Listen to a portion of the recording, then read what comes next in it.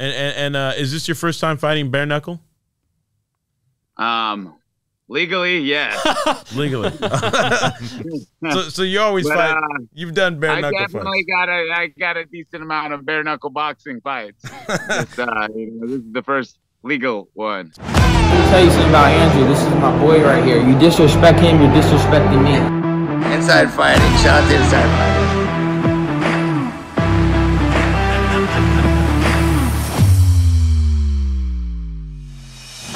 We got another special guest on the Fight SZN Podcast here. Thank you for joining us, Nick Killshot Koering.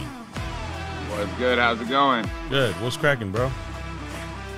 Shit, just getting ready for this BKFC fight on the 29th. Yeah, sick. That's a stacked card in Colorado. Yeah, it's the biggest BKFC event that's ever been done, so it should be pretty cool. Yeah, I mean, yeah, you got Luke Rockhold on there, then you got Chad Mendes. Chad Mendes, Daddy Alvarez. That's going to be a tight one. That's crazy. Yeah, that's a banger. And you got Christine yourself. Beck Rawlings. Oh, Beck Rawlings. Who's she fighting? Christine Pereira. Oh, okay, well, and then we got yourself straight out of Stockton. You're coming off a big win on UFC Fight Pass. You had a first round knockout. Yeah, no, that's feeling like I got a little bit of momentum here. You know, definitely four fight streak right now, doing this thing. And is this your first time fighting bare knuckle? Legally, yes. Legally. so you always fight. You've done bare knuckle fights. I got a decent amount of bare knuckle boxing fights. This is the first legal one. So you're not too concerned about banging up your hands or anything. Nah, man. It's it happens in fighting. Sometimes you bang up your hands a little bit. Sometimes you don't. It don't matter. You're gonna go in there and 5 2-minute rounds, man. I'm gonna go in there and do my thing and probably get them out of there in the first 3. That's what I think. Now, have you been studying your opponent at all, or? Yeah, I have. And what are you thinking? He's a Russian guy. He uses a lot of wrestling in his fights, but he's pretty active with his hands, southpaw. He throws a decent amount of volume, and he's pretty solid, Now, you have a darn good MMA record. You train out of Nick Diaz Academy in Stockton. You win this bare knuckle fight. Where do you see yourself fighting next? Do you want to stay in bare knuckle, or you eventually go back to MMA? I like to do some more bare knuckle fights. I think doing some more there would be cool. Or ONE FC, Ryzen. I'd like to go out there and go out to Japan and Singapore and all that just for the experience. I think the whole fight culture out there is pretty cool. Yeah, no, I've heard you say that before. You want to fight in, ONE Championship or Risen. Yeah, I need there. I should be there. That's sick. I know. I mean, you're a badass fighter. I would sign you if I was running ONE Championship for sure. Yeah, Chatri, what's up? Yeah, Matt Hume, what's up? Yeah, I'm sure. Listen, spectacular knockout on bare knuckle boxing. I think they'll take notice for sure. Yeah, I mean, 13 MMA professional wins, and 12 of them have been by finishes, and 11 in the first round. You know what I mean? I'm either knocking people out or choking them to sleep pretty good. This guy's like a Tank Davis of MMA. Okay. Yeah, you're a knockout machine, Killshot. That's why they call you Killshot. Yeah, I'm trying to, just let them keep winning these, keep stacking these wins up, and someone's gonna take notice. Now, you're saying you might want to stay in bare knuckle. So, do you want a Luke Rockhold fight? Do you want the winner of Mike Perry, Luke Rockhold? I'd fight either of those guys. Yeah. Yeah, because that's the same weight class as you, right? Yeah. I Rockhold. I don't see. I don't know. I don't see him winning the fight. I don't think though. Really? I feel like he's technically better at everything. I think he just deteriorated a little bit more than Mike Perry is. Mike Perry's like a knucklehead, He's like, he was born with 40 brain cells, He's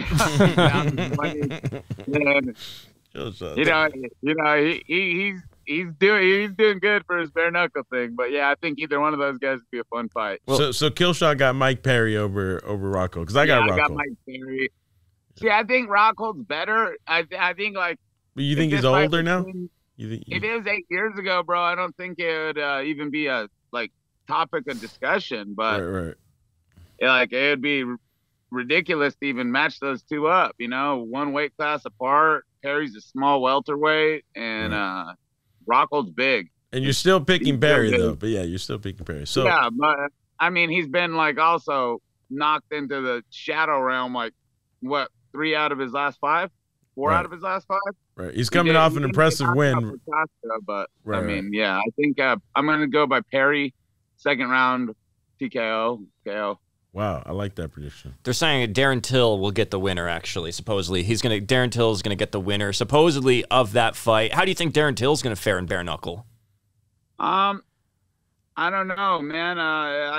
He had something going for a while, and then it seemed like it all fell apart. Like he's on a skid too. Like it. That's a good analysis. That's a good. He had something going, man. I mean, he beat Kelvin Gastelum, pretty handedly, and he was doing real good, and then he just got knocked out by Masvidal, got knocked out by people we don't even know, getting mounted and TKO'd and choked out. All sorts of bad stuff's happened to that guy all of a sudden. So it's hard to bounce back. I feel like when you just got bad thing after bad thing after bad thing after bad thing happen to you, I mean, your confidence can't be that great.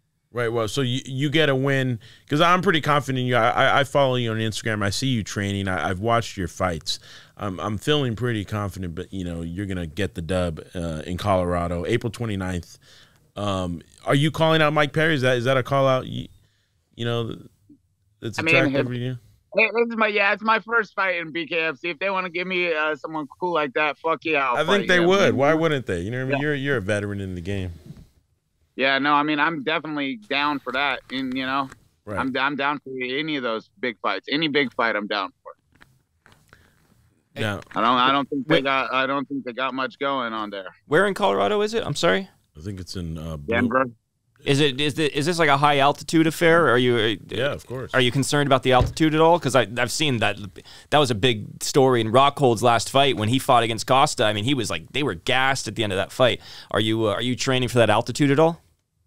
I've been doing a lot more cardio than even normal, and I do a lot of cardio, and I'm planning on getting there 7-9 days early, and get acclimated. It only takes you about a week to acclimate, and a week to 7-9 days to acclimate. So I'll probably get down there about 9 days early and get some good workouts and some good runs, and just finish out over there. Yeah, Rockhold's already out there because he's already. I think he went out there like a week ago. But man, that's gonna be sick, Killshot. Now everyone's talking about your teammate right now, Nate Diaz. He's announced. Everyone knows he's fighting August 5th versus Jake Paul.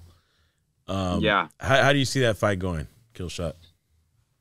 I feel like, not to go too far into it, if people seen the level of sparring and the level of pro boxers that Nate's dismantled over the last 12 years, and even in this last year, how many different pros from everywhere that he trains with. They go down to San Diego, LA, up here, anywhere, Oakland.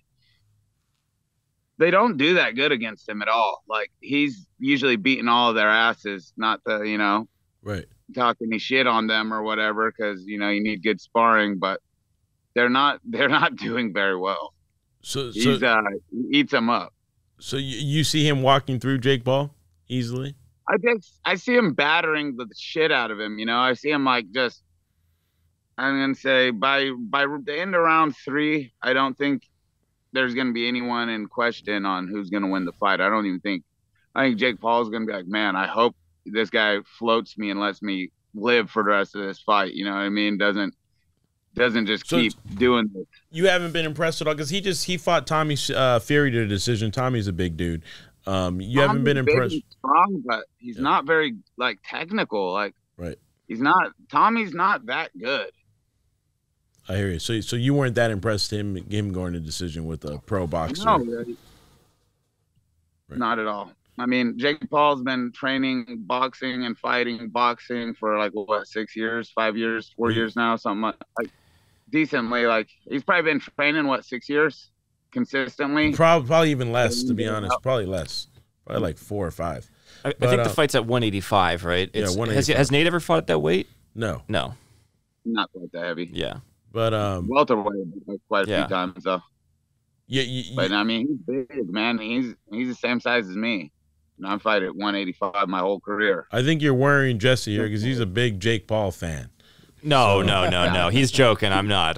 No, this guy. What do you mean? There's nothing wrong with being a Jake Paul fan. I'm not a Jake Paul fan. Oh, okay. He strikes me as a big Jake Paul fan over here, Killshot. He's a popular guy. He's a popular guy.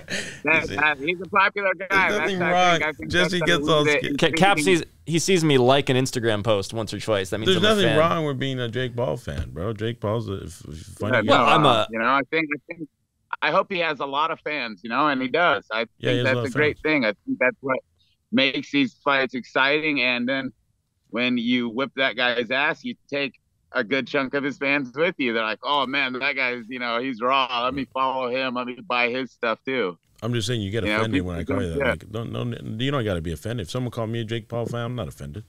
Well, don't mislabel me. I'm not. Okay. Hey, Killshot. So there's a lot of talk that Nate is going to have a lot of his team fight on this card. So who would you like to box on the August 5th on the Nate Diaz card? Or do you see yourself on that card? Are you gonna fight on that card? I'd love to. You know what I mean? That'd be tight. Right. What's his name? Joe Riggs was talking a lot of shit lately. To who? You guys remember? Yeah. To you or to? No, to Nick and Nate and saying all this, and I'm like, man, I've been wanting to knock him out for a while. I was hoping to get him for my first fight in BKFC. That's a sick fight, bro. You versus Joe Riggs, because he's a veteran in the game, and yeah. But you guys are both kind of. I was like, well, no, what? He's fighting here and he's talking shit. Like, okay, yeah, I'll fight you. I'm watching. If Killshot fights Joe Riggs, that's a fight I'm watching, 100%. Yeah, it'd be tight. Either that or any fight on that card would be a tight fight. Like, it's gonna be an epic card. And I only say that because you and Joe Riggs are kind of similar. You guys both have tattoos and like rough and tough. Like he's a tough guy. You know what I mean? And like you're a tough guy. Yeah, no, he's definitely a veteran in the game, and he's had a lot of fights. I don't like his antics really. I think he's like. I didn't know he was talking shit. He's been talking shit lately. Yeah. I mean, pull up his Instagram. Yeah. Oh wow. I don't follow Joe Riggs. I'm gonna pull it up though. I'm gonna check that out. We got a big Joe Riggs fan over here in the corner. Dante. Whoa! Don't label me a Joe Riggs fan, bro. No, you can't see the research guy, Killshot. That's all good. But he earned a few fans. I mean, he had like a long ass run in the UFC. Fought a lot of people. Yeah. No, I was fucking with you though. This guy doesn't even know MMA. The research guy's here to research. He doesn't know MMA. I've never heard of Joe Riggs in my life, bro. Yeah, exactly. But he's a legend in the game though, Joe Riggs. Yeah. Well, not a legend, but he's been around a long time. What's your message to Joe Riggs if he's watching this? Don't be scared, homie. Don't be scared. You'll box him. Like, are you knocking him out? Or? I'd love to box him. Yeah, normal like standard boxing gloves, the whole thing. 8 rounds, just like 8 rounds. I don't need the 4 round start out fight. Shit, that's weak. I want that full 8. Do you just out of curiosity, because obviously bare knuckle boxing has similar rules to regular boxing. How do you train differently in terms of, because every time I watch bare knuckle, I feel like the fights end very early. You just see so many more doctor stoppages and things like that in bare knuckle. How do you train differently for taking that sort of a punch that's not coming from a boxing glove? Not padded. I think, I mean, it's pretty similar to MMA in that sense, like the way you want to strike in bare knuckle boxing is pretty similar to MMA, because if you've ever been hit with an MMA glove on, it's really not shit. It's like, it's nothing. It's 4 ounce glove. That's why a lot of the MMA guys are taking it over, you got guys like, I mean, look at who's fighting for the belt.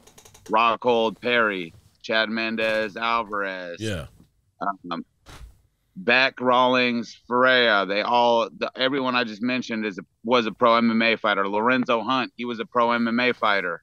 He's their champ at like 205 or whatever. The heavyweights that are fighting for the belt, Ben Rothwell. Everyone's transitioned to MMA, and from that to that, because you're used to having that more dangerous strike.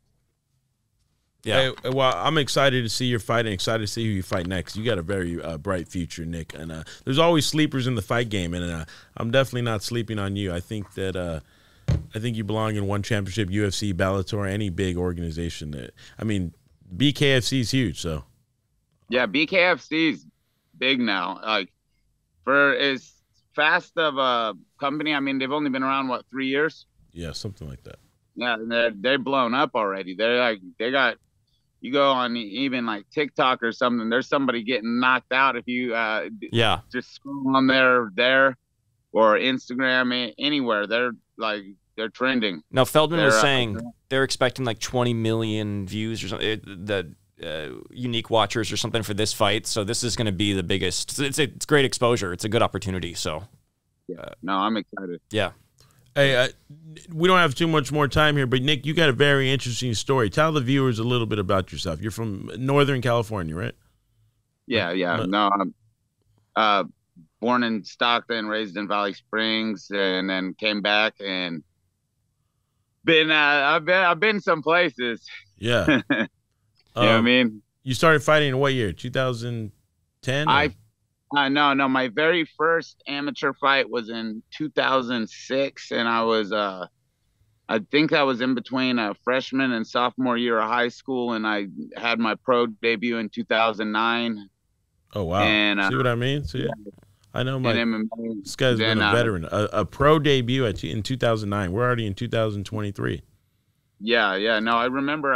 There's cards like out there that some of the guys that are UFC legends and stuff, they were fighting on the same cards with me back then. Right. It's been a long road. And you're in BKFC now. You're probably going to be on the Nate Diaz DAZN boxing card, and eventually you want to make your way into the UFC or UFC, Ryzen, or ONE FC. Those are the top three promotions that I'd like to be in. Yeah. Facts. But I also like being in BKFC. I think they're tight. I think they treat people cool there too. You know what I mean? Yeah, everyone seems very happy at BKFC. Yeah. To be honest, I'm not even being a kiss ass. I'm being real. To be honest, every organization seems pretty tight right now. PFL, Bellator. Yeah, everyone that wasn't doing the right things, they're pretty much got phased out or on the way. The ones that are left, they're all running it like. I would fight in any of them. Business. Yeah, PFL's on ESPN with crazy walkouts. Like, it looks crazy. Bellator has crazy walkouts there. Anyways. Yeah. What do you think should happen? No, I'm pretty sure Ryzen has like Pride. Ryzen's like the new Pride. They have crazy walkouts too. Yeah, they do. Yeah, and costumes and shit. Masvidal, Masvidal got his, this is sort of a random question, but he got his start in backyard brawling, bare knuckle. Do you think he should, now that he's retired from UFC, do you think he'd do well in bare knuckle, or do you think he should just go straight into fight promotion? Because I feel like he'd do well in bare knuckle. I don't know. He would. He's a big athletic guy with some decent boxing, but I just don't think, after what he said, after his whole last fight, his whole last training camp, I just really think he's genuinely like not interested in fighting anymore. He's like, I don't feel like I used to feel about these fights. Oh, I'm gonna retire if I don't win. Then didn't win. And he said, even if I did win, I was gonna retire anyways. He's like, I'm just done. So I don't know. He had quite a few fights too. I think he might actually be done. I think, getting some money and everything, not being hungry no more changes perspective on life. Hey, can I ask you, what's your background, your heritage? Can I ask? Norwegian, yes, Irish. I knew you were Norwegian, bro. I'm Norwegian as well. I knew you were Norwegian. That's why I asked. Yeah. Yeah. Everyone thinks I'm just really Irish because I didn't know. Not even that Irish. It's like the least thing I am. Oh yeah, no, my family immigrated from Norway in like the 1920. So I was just curious. Yeah, no, for sure. Yeah. You consider yourself a Viking Killshot? Like you're a yeah. Modern day. Yeah. I don't look as much like a Viking as you do, unfortunately. I don't got that. Yeah, look. no, because he was saying they were farmers too. You know? Yeah. He was saying earlier before you came on that you look like a Viking. You know what I mean? I think he's a. Yeah, you got the giant short. Oh, nice. Oh, sick. Oh, yeah. Did you watch Vikings? Did you like that show? Yeah, the series, that was great. Yeah, it was a good show.